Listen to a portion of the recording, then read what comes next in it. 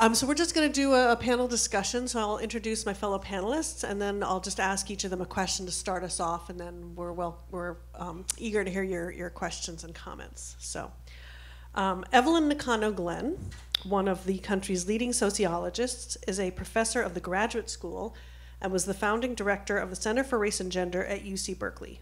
Her groundbreaking books on the intersectionality of race, gender, citizenship, and labor include Forced to Care, Coercion and Caregiving in America, Unequal Freedom, How Race and Gender Shaped American Citizenship and Labor, and Issei and Nisei War Bride, 3 Generations of Japanese American Women in Domestic Service. Honors she has received include the Asian American Local Heroes Award from KQED and Union Bank, and the Nikkei of the Biennium Award for contributions to education from the Japanese American Citizens League. She's also my mother.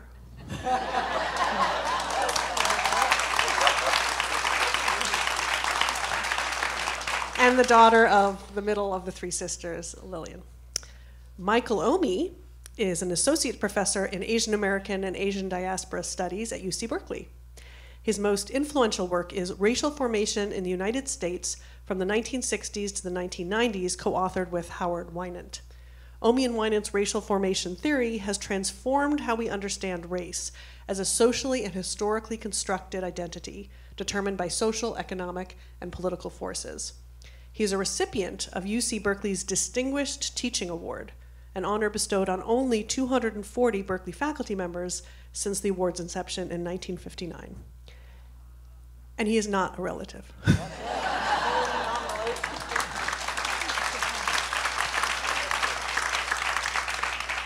So we'll start with Evelyn. So Evelyn, Mom, could you please talk a little bit about the precarious citizenship status of the American-born children of aliens ineligible to citizenship, such as your mother and her sisters? And could you talk maybe a little bit about the parallels that you see to Dreamers and the children of undocumented populations today? Thank you for those penetrating questions. Yes. One of my interests has been in American citizenship and the way it was originally constructed as a white male citizen. And you can sort of see that in the quotes that are in the movies of talking about the American standard of living and who is a citizen. And so even though what has happened over the 200 years since the Constitution was formulated, that all the groups that were originally excluded became included, like women and blacks and other categories of people.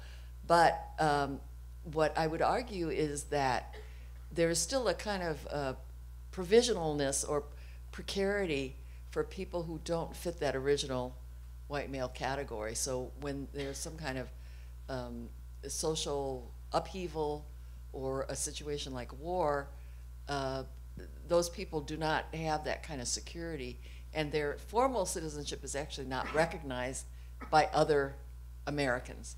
And so you see that in the same situation today with certain minorities like Latinos who are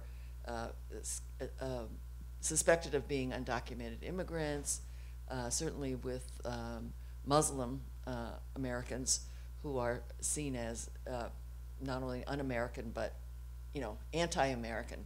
And so I think this is an important kind of notion to remember that entire history, because as we see in the present day, some of these same things, the white nationalism and so forth, do arise, and this has been a big shock to many of us that it would arise at this point so late in our history. So I think it's important to remember that. Absolutely, thank you. And Michael, could you talk a little bit about the lessons that you think that we should take from the anti-Japanese movement in the early 20th century and how those lessons can be applied, again, given the current anti-immigrant, anti-Muslim political climate? Let me say first about there's a lot of lessons. But I think one of the most interesting things first is to think about how the lives of these individual women were so indelibly shaped by historical circumstances like migration, like the Depression, the onset of war, incarceration. And it's a real reminder to us how that our lives are very fragile in many respects. And I think with respect to the broader sort of contextual lessons, it's important for us to remember how the injustices of the past continue to haunt the present. And there's ways in which I hope you do know that there's still this kind of tension within the law as well. And I think Professor Doreen Kondo alluded to some of this too in talking in her discussion, which was the ways in which we're always, there's a tug of war between national security and civil liberties to a large extent. And Supreme Court Justice Robert Jackson, in his dissent during the Korematsu case, arguing that Fred Korematsu's civil liberties were in fact infringed upon, talks about how the majority decision to suggest that military necessity and also the exigencies of war prompted national security concerns should trump civil liberties. And he said that that lied like a loaded gun waiting to be used at any time when the government officials could in fact make plausible claims for issues around national security. And I think that's something that we need to be reminded of, particularly as we see the kinds of national security concerns being evoked around the travel ban, the kinds of surveillance which has gone on around mosques, and the ways in which anti-Arab and anti-Muslim sentiment is raised to this level that the civil liberties need to be dispensed with because we have these broader concerns around terrorism. I mean, really made to the fore in 2015, we had Democratic Mayor of Roanoke, Virginia, David Bowers, making a parallel between Japanese Americans during World War II and Syrian refugees coming into the United States, saying that just as President Franklin Delano Roosevelt needed to make this decision, we may need to make a decision about trying to root out the kind of ISIS terrorists that come with that kind of refugee population. So these things, you know, sort of continue within the popular imagination and also within a lot of mainstream political discourse. Just one last thing to think about that wartime situation.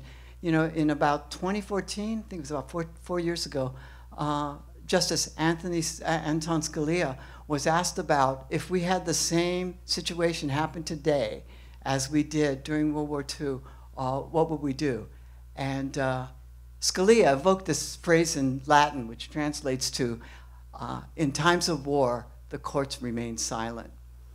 And his point was that there's a kind of judicial deference, if you will, to, in fact, issues around national security that may mean that civil liberties suffer as a result. Absolutely, thank you. So we're eager to hear if people have questions or comments, and I believe Elizabeth has a If you have a question, please raise your hand, and I will come with you to a mic so that we can hear your questions. We'll start over here.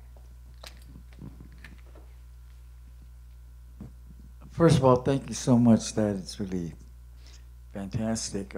We have a project called Project ACE, All Colors Entertainment. And so I deal a lot with immigrant kids that are being arrested right now in the high schools and the junior highs. And I just wanted to ask you, basically, where can we show this particular, you know, we have like 500 schools that we get to enter. And it's great. The message must be told, and I love the way you delivered it. Thank you so much. Thank you so much. Yeah, right now we're focusing on screening events and festivals. We have a couple of festivals coming up. And we're also preparing for our public television premiere. Hopefully in August, September, it's going to start up at the Sacramento PBS station, and then hopefully they'll help us to get into some other as well. And then after that, we're planning to hopefully produce DVDs, and people have been talking about the possibility of creating curriculum materials to go with the film. So those are all kind of next steps that we would be excited to do. So thank you, and I would love to talk to you afterwards. Thank you. Well, thanks to them.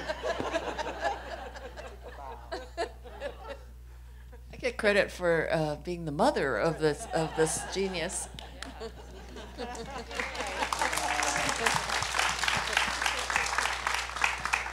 On that note, I had a question for Antonia. As a filmmaker, I'm increasingly myself moving into playwriting and exploring other narrative and artistic registers to impart our messages. Could you talk a little bit about the decision to use animation and it was beautiful and visually arresting and emotionally compelling, I thought, just really effective, as was the film as a whole, but I just wanted to ask about that particular aspect.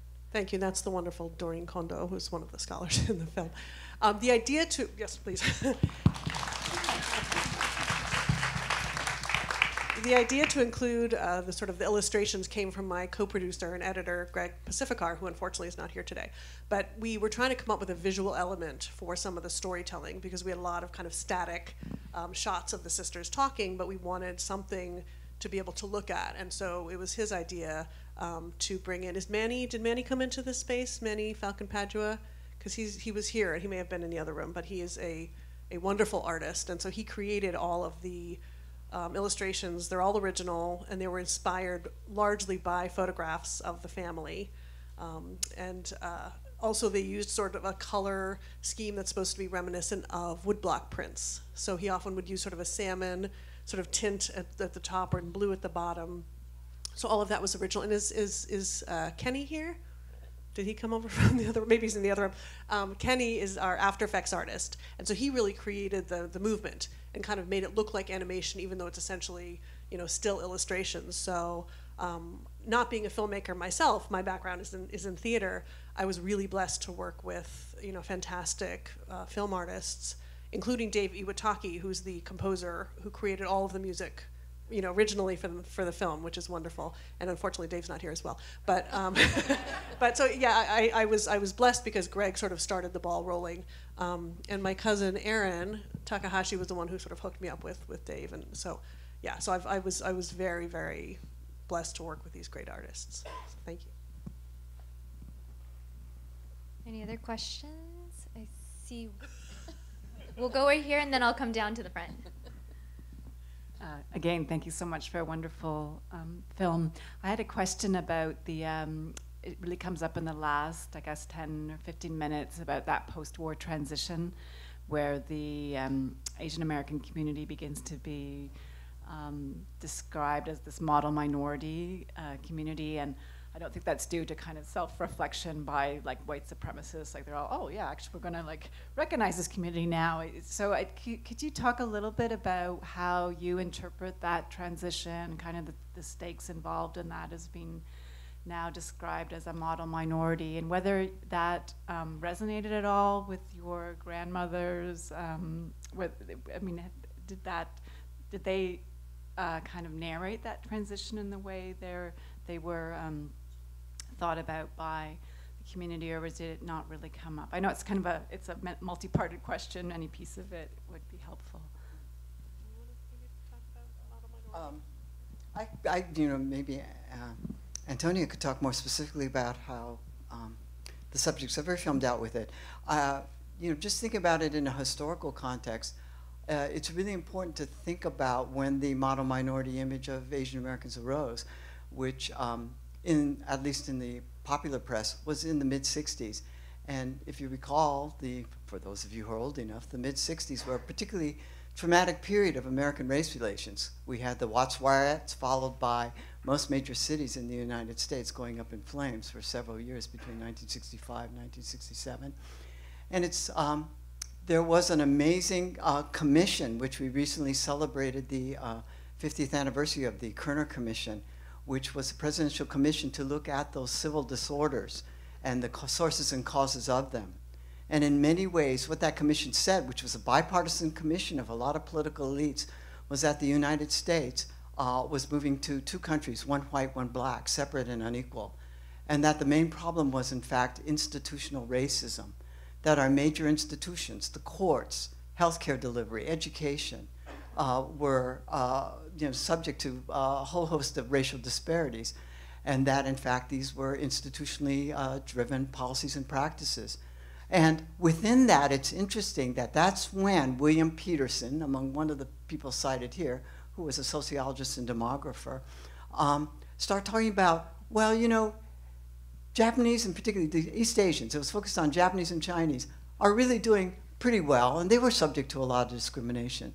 So maybe the problem isn't institutional discrimination.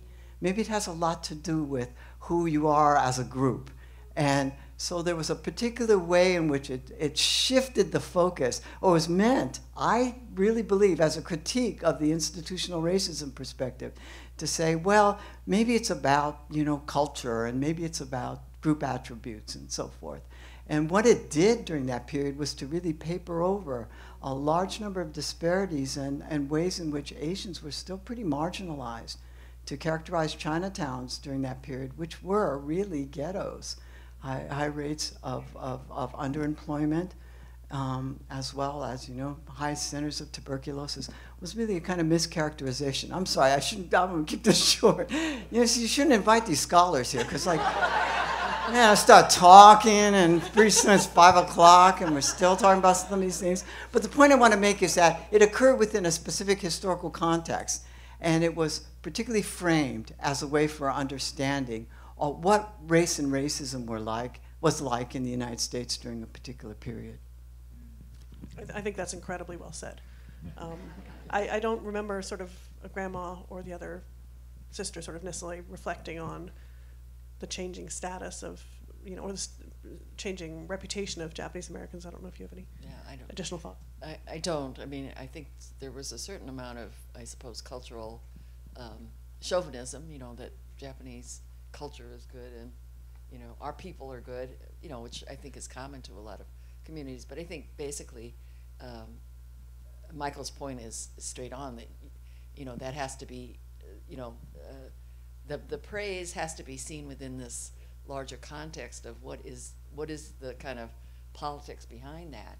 And it's sort of saying, well, there are minorities that, you know, have done incredibly well despite all these different hardships. So one should look with a certain amount of suspicion on those kinds of praises that are heaped on certain groups. Yes, and let me just make one last point about that too, is that this focus on, like, the reception or the popular acceptance of culture is really a kind of problematic thing in many respects, because before it was argued that it was Japanese culture which was so foreign that they would never assimilate. That's why you have to exclude them. So what happened then? There was a total different take on what the Japanese group attributes and culture was, and whether or not that was seen to resonate with American values.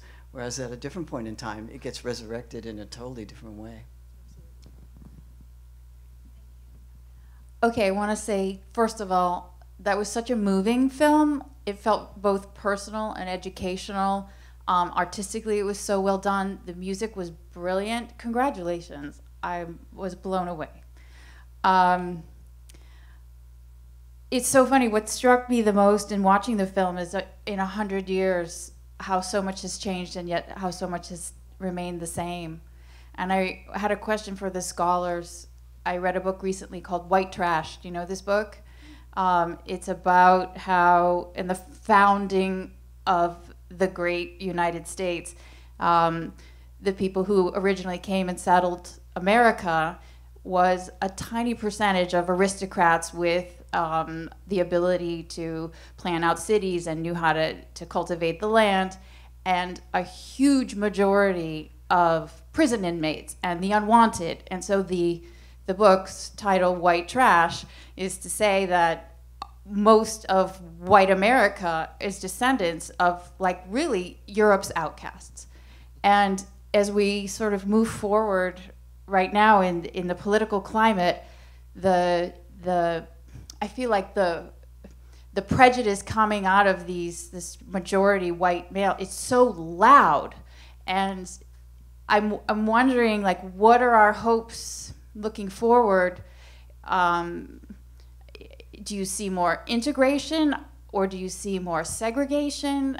And how do we counter this really loud prejudice that's coming at us? I feel like the media is so dominated by these voices, and yet the numbers of brown people and non-white people is really significant now, and yet you don't hear it in the mainstream media. What is our hope?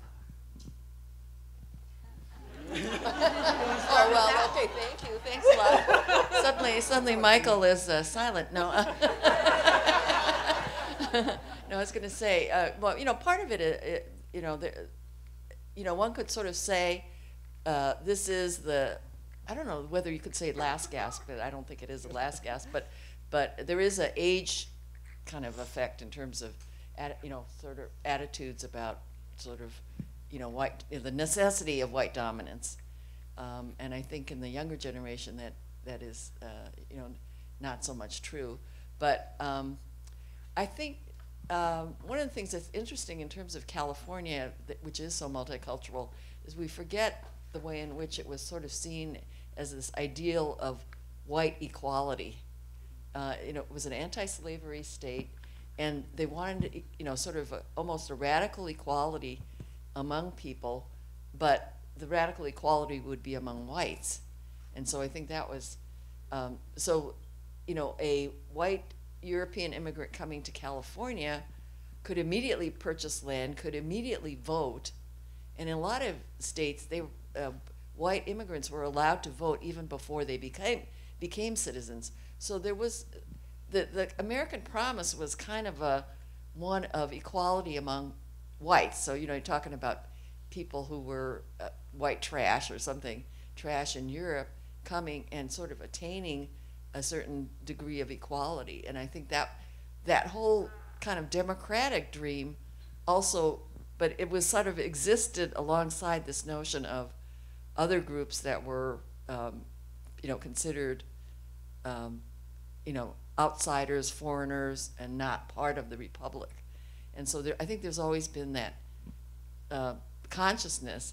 But I would say kind of historically, one could, from an optimistic point of view, think that there is a kind of generational change that has gone on in terms of attitudes about a lot of things, including this more inclusive notion of the nation and what America is. So, unless, well, I'll just sort of end there because I could kind of go on and on, just like Michael.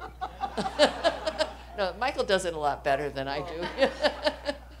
Let me just say, I'd just pick up on Evelyn's last point about, I think what's at stake is around American identity. Who is an American now? And how we think about that. And I think for a large, we could go back and suggest at a certain point in time it was really unclear who whites were. Irish certainly weren't white, as we understood that in their period of immigration, and faced a whole host of discriminatory treatment towards them. But what we're seeing here is that demographically, whites are becoming more of a minority. And this is kind of a fall from grace in some ways, where it was assured that you had a kind of majoritarian position. Now you're not so sure. And then people start thinking, well, there's a shrinkage of middle class, things aren't going so well. There's always other folks to blame, There's always others. We're losing out because of the flood of undocumented folks coming from our southern border, or we're losing our grip as a nation because we no longer subscribe to sort of maybe think about, Islamophobia in certain ways. This kind of fear of that is really something which drives not only here, expressed here in the United States, but across Western Europe as well. There's a way in which the West sees itself being threatened by another group of people. It's a process of othering. It's a process that, they are not us. And not only that, they'll undermine who we are if we keep them within our midst. And that leads to the whole host of things. Exclusion, sort of, in many ways it's kind of a frightening scenario. And I think what's really important is for people to make interventions in that and to understand what's going on with respect to those processes and how to sort of challenge them in many respects. And how to draw on this history, how to draw on the Ito sisters' history as a way for us to understand how that's affected a group of people and how that continually will have this kind of effects on other groups of people as well, unless we kind of acknowledge that. You know, I think it was, I'll end on this one quote. I love this one. I think it's Gore Vidal once said, noted writer, said, we're the United States of amnesia. We learn nothing because we remember nothing. And he's right.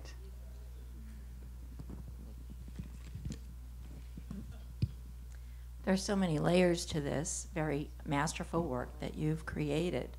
And I would encourage everyone, though, the layer that I'm going to sort of pick out, because it's so moving to me, and I think it's something that's often overlooked, and I don't want to overlook it, because throughout the film, this is woven into it.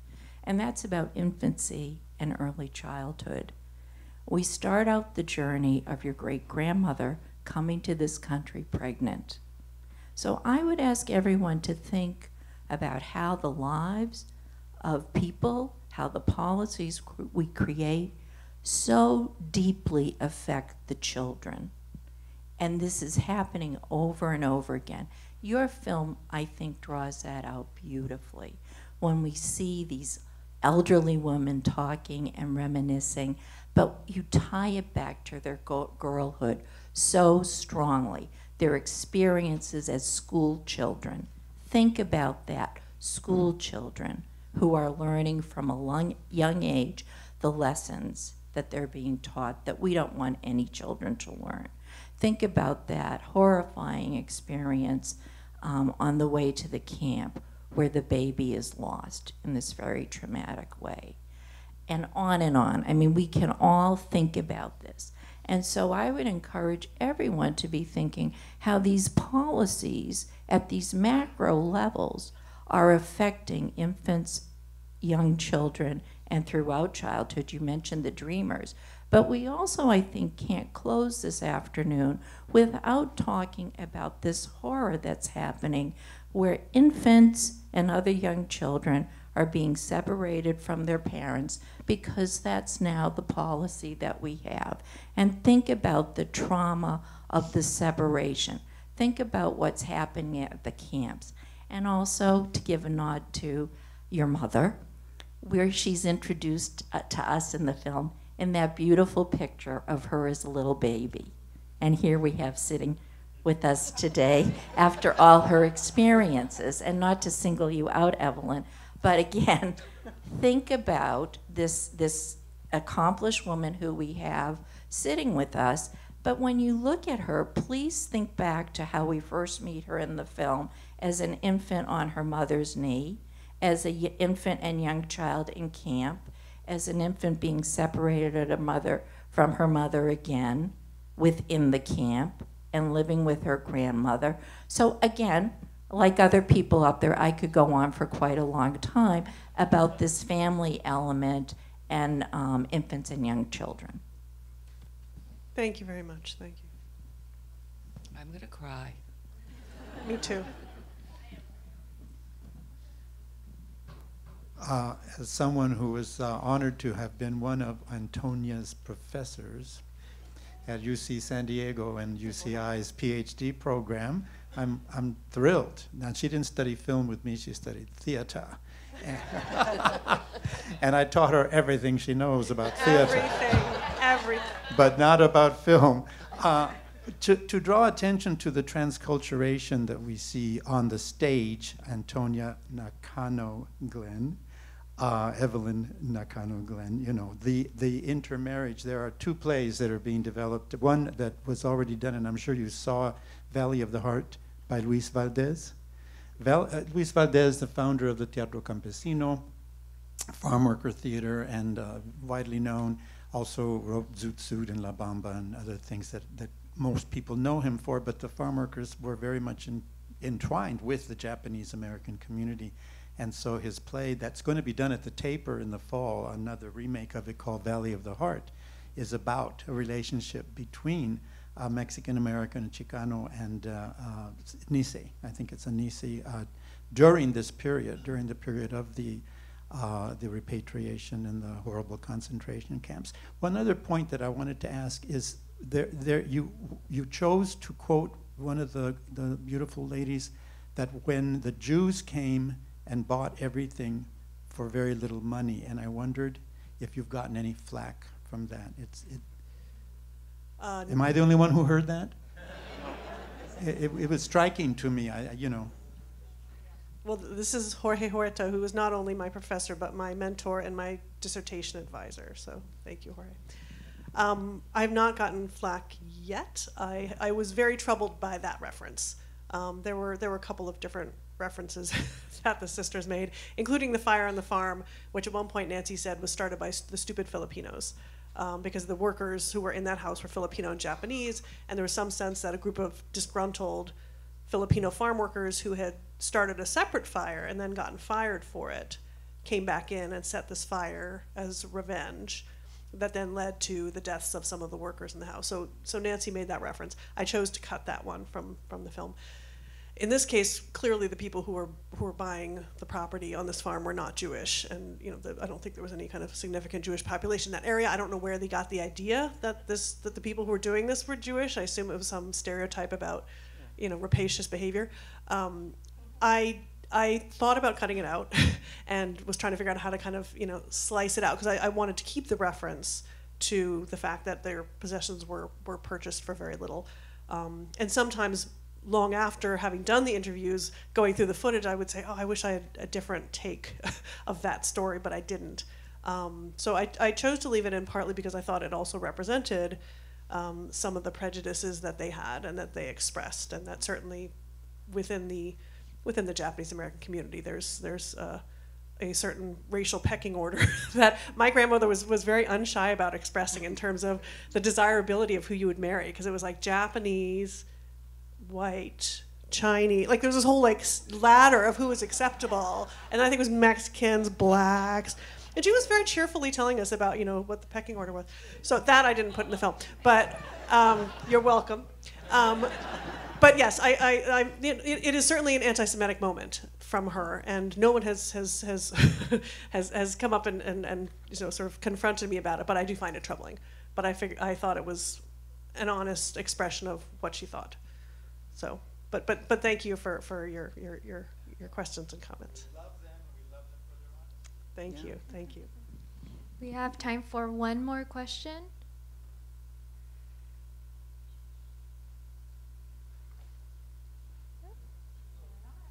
Oh, over at the end. If you can pass this mic all the way down.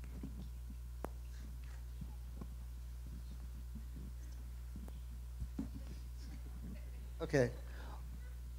I know a lot of people feel this way. Since no one had a question, I just wanted to say this. If the current administration would let immigrants be here and study, especially the dreamers who are already here and studying, that we come out a generation or two later with a couple of PhDs. And immigration is what makes America great. My grandparents were immigrants. And also, my wife is, bicultural, and, as this generation comes up and is more, just more open to mixed race marriages, that makes us better too, in the end. I'm a fan of mixed race marriages myself.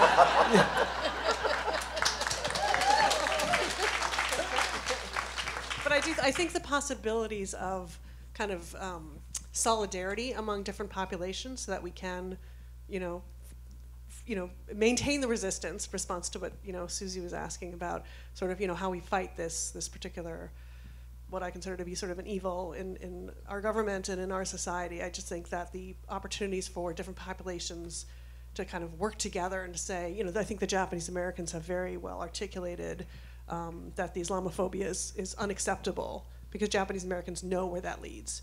And these kind of incremental steps. I mean, already the fact that, as Jean was referencing, the fact that there are children today in cages being separated from their parents, the fact that we've gotten there and it feels so quickly is terrifying.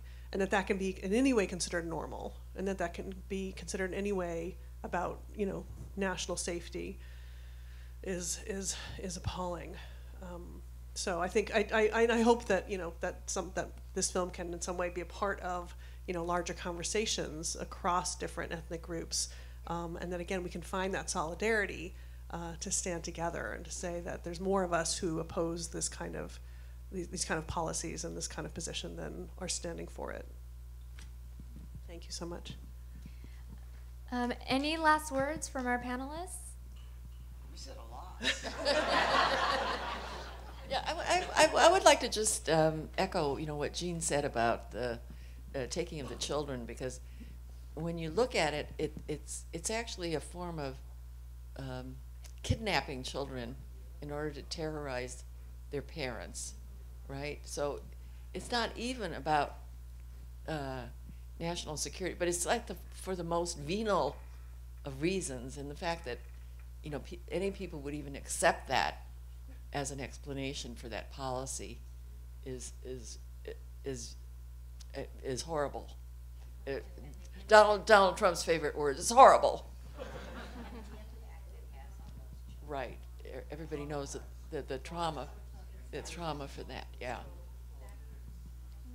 I just want to say, I just hope we come away from this too, thinking about this issue about how our own lives or the lives of people in our family are so, as I said, indelibly shaped by the circumstances and the context and the times we live in.